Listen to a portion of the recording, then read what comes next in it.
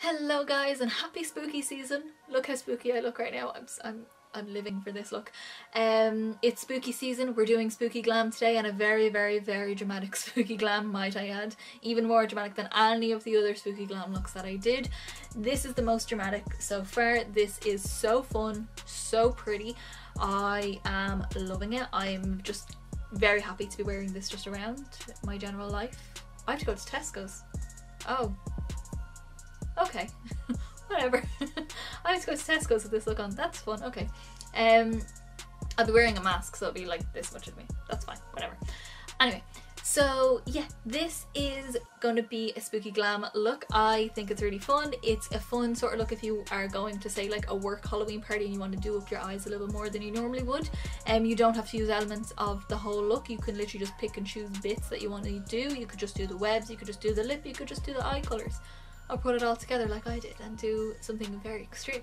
So yeah, if you want to see any up close pictures of this look, my Instagram will be linked down below. I always post pictures of the looks a couple of days after the video goes up, so you can learn how to do it and also see the details up close on my Instagram.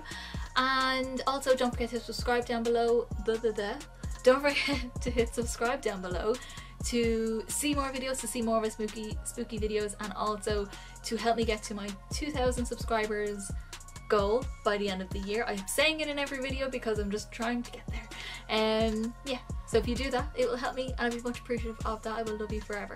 So yeah, I think that's it, and let's get on to the spooky video.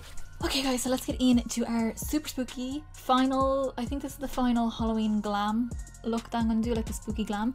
And then I've got one more costume coming up, so I'm very excited, and I'm kind of going for like webs, that kind of thing, cobwebby kind of things, dark lip obviously, because, you know, I mean, who else would I be if I didn't do a dark lip? We're gonna go very dramatic on the eye, maybe a bit of glitter as well, we'll see. I already have a bit of skin on. I don't have my under eye concealer on in case I get any fall down from glitter, and I've already got my brows on, my primer on. I'll have that all listed down below. So let's get into this look. We're gonna use a mix of products, a mix of brands. I might use a bit of MMMMitchell palette. I'm gonna use a bit of Kaleidos, I think. I've got some Makeup Geek shadows here as well, which I'm probably gonna start with, and yeah, just a nice little mix of things to use. So let's get into it. So I'm gonna start with my lavender look set from BH Cosmetics, the brush set, and I'm going to use the brush number 5, the biggest fluffy brush, I think. Yes, it is the biggest fluffy brush. And I'm actually going to start with this shade here, which is Vintage, this one up here. I'm going to take a little bit of that, and that's going to go into the crease first. This look, as I do it on myself, is probably not going to be for the faint-hearted, let me just say that. It's not a very natural sort of look, but you can always just tone it down by taking elements away, like don't do the glitter, you know, don't blend up as high as I do. I'm bringing this right up there because that's the way I like my shadow to sit. I do want to purple that up but just a little bit more, so I'm going to take this shade here, which is Hopscotch from Makeup Geek, the very light kind of lavender sort of shade. I'm taking this on a number 8 brush from the same set, the lavender look set, and I'm only really just going to sweep this over where I've applied that other one, just to give, it's not going to be like crazy purple, but just to give it a little bit more of that purple rather than like a neutral muted mauvey sort of color. Okay, so then I'm going to go in with an even smaller, little skinnier brush. This is the number 6 brush, so it's just very thin but still rounded. We're going to take the shade, what are you called? Taboo, which is like a super dark aubergine sort of shade, and that's just going to go in to deepen the look. Now I do have purples in the MMMMitchell palette that I might use if I want to purpley up a little bit more, but I'm going to just do my darkness now, and then I can use some of the other shades to deepen it or to amp it up a little bit more. But let's just take a little bit of that shade Taboo, and that's just going to go on the outer corner.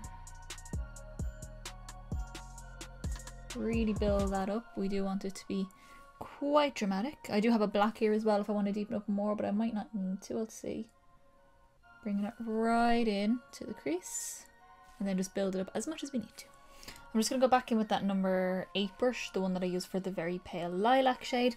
I'm going to take this shade, I'll just try and show you here, Morgan, which is the super, super bright purple. I just want a little smidge of that just to also brighten it up a little bit. I'm literally just taking like a dab and we'll just go in just around the edges as well, almost to help that dark shade blend.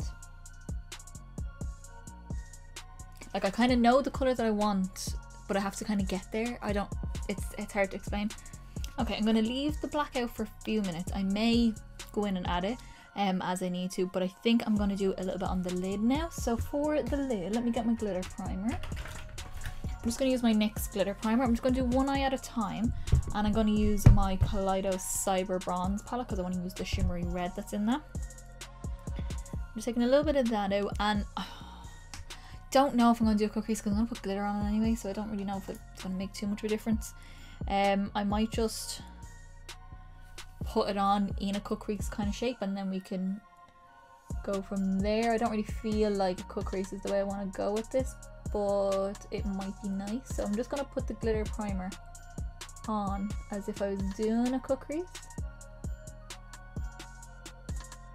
I'm just going to use it to take away a bit of the shadow that's on the lid. And I'm doing one eye at a time, so I'm going to go straight in with that same brush. We're going to go into Infrared, which is the shimmery red in this palette. Sadly, there's no shimmery red in the MMMMitchell palette, which I think would definitely be really cool if they did have one.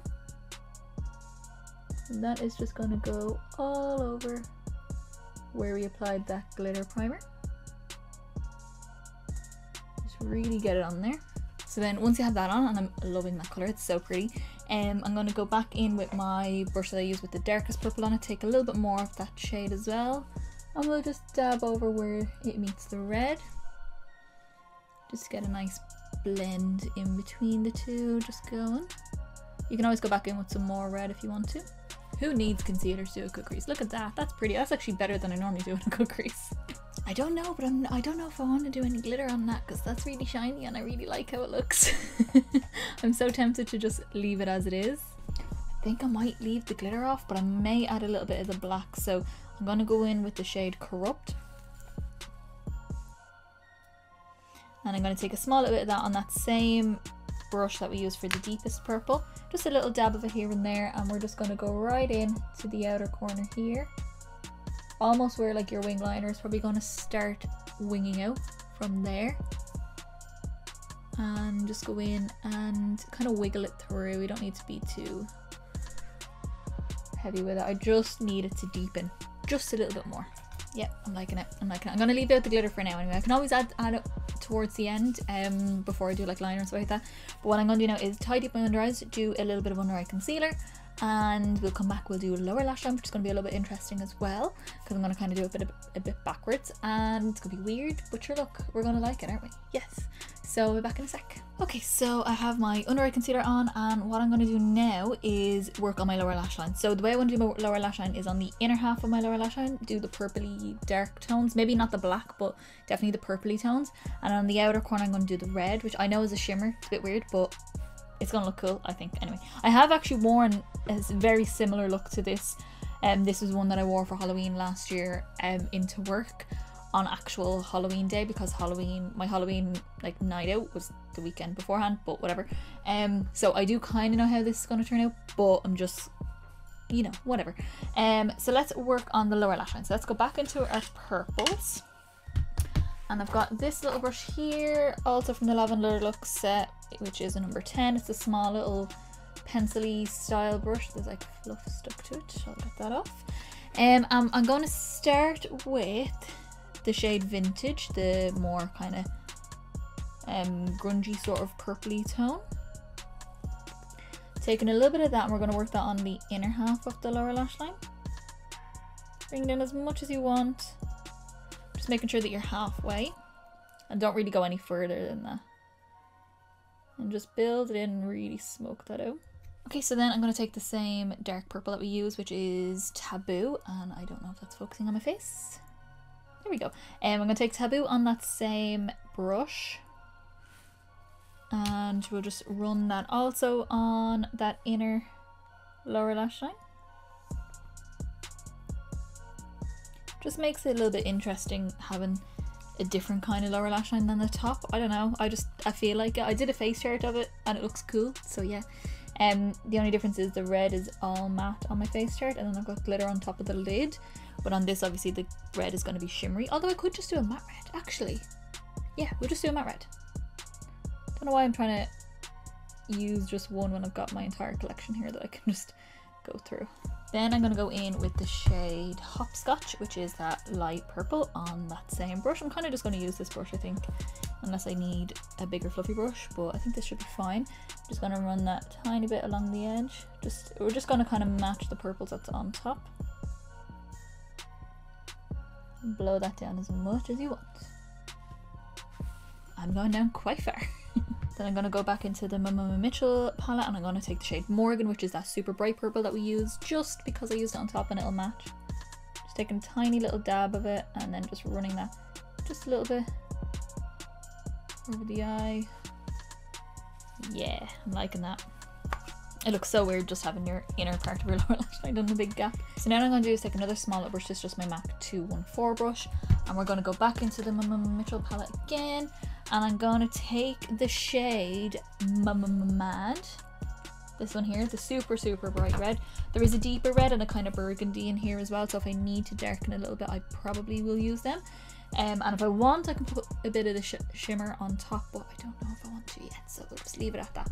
I'm going to take that and we're going to run that just on the outer part here. Just in that little gap, make sure you connect it to the purple. And you don't want it to be too pink, you do want to match this red as much as you can. Then taking a base shadow brush from Real Techniques, taking a tiny bit of that same red, just on the very tip of it, just a small little bit, and we're just going to use that to blow out the edge of the red.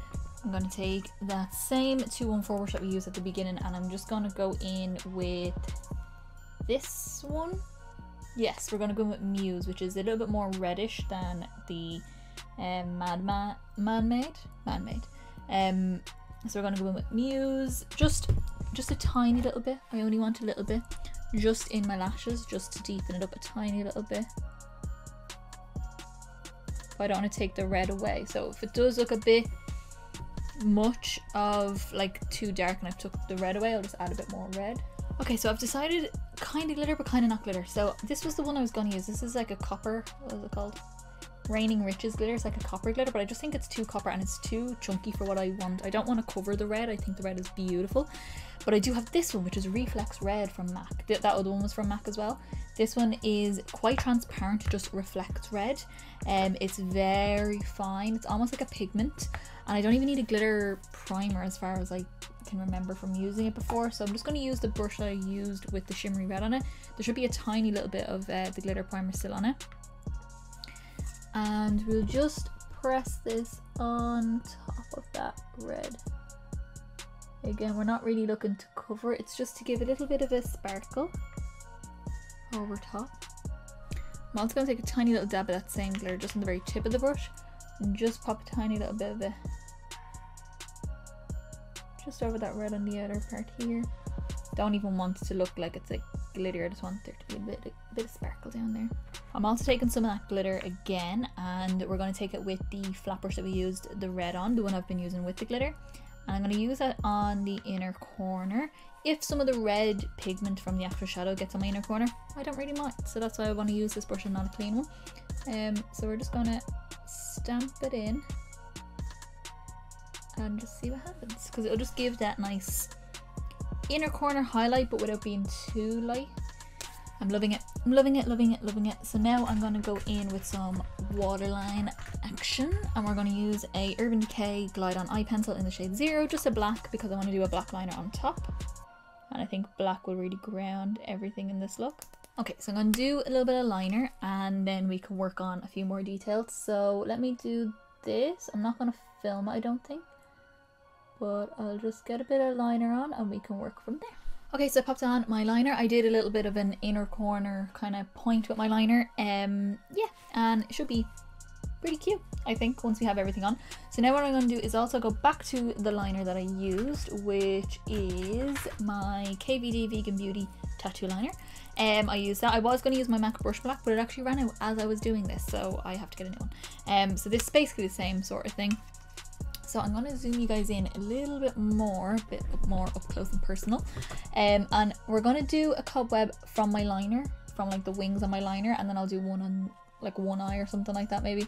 But we're going to start at the base. I'm just going to draw a line out in like a parallel to it, but slightly more down, like almost like a small V shape. We'll do another one. Bit lower again.